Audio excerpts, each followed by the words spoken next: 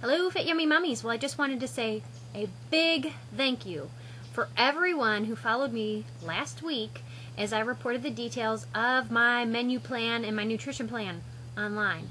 And if you missed it, you got to go back and check out the thread and see what kind of ideas it gives you as far as the power of planning ahead, meal ideas, and that yes, it is possible to eat frequently and to get enough calories in.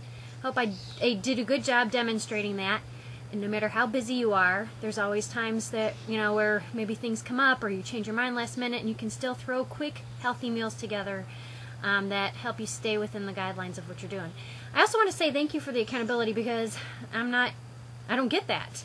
Sure, I'm online with you every day, but to really be putting what I do under the microscope and sharing the details with you really did help me refine my own nutrition habits.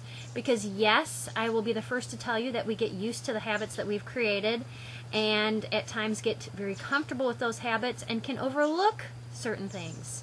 What I noticed most was, of course, portion sizes and really measuring things out that helped bring me back to reality of what a properly sized meal really is. And while I'm at maintenance mode, I do have a little bit more wiggle room. So if I did, make mistakes, have too much to eat at this meal or not enough for the next, it's not going to impact me as greatly as someone who is really focused and determined to see, faster fat loss results.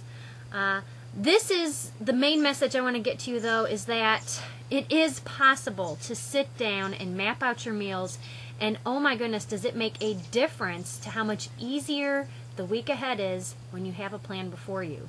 So once again, here we are Sunday, and I'm going to tell you that if you have not already done so, sit down and plan your meals. I will tell you this each and every Sunday until it becomes a habit to you. This is something that you just must do, especially for those of you who are experiencing the summer season, and we know that our schedules are chaotic as it is. You have to have some type of plan in place, even to allow for the what-ifs. So, your assignment today, sit down, plan out your meals for the week, get it going. If you need ideas or inspiration, look back at the thread.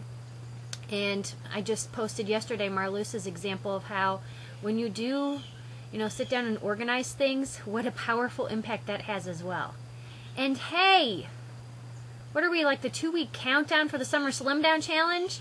Be on the lookout for all kinds of fun and exciting and motivational and quick tips, final wrap-up tips that I'm going to be giving you this week to help you make the most of those final 2 weeks with some fun assignments. And we're going to get you pumped up so that you see the best results possible as we come to the close of the Summer Slim Down Challenge.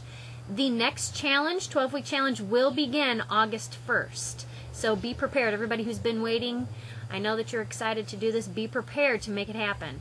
Have a great Sunday. Grab a pen and paper, even if, like I demonstrated, if you're driving in the car, getting ready in the bathroom, sitting watching TV, write down ideas for your meal plans, map it out. You can do this. I have proved that it's possible. Hundreds of other women have proven that it's possible. Now it's your time. Have an awesome Sunday, and I will check back with you shortly.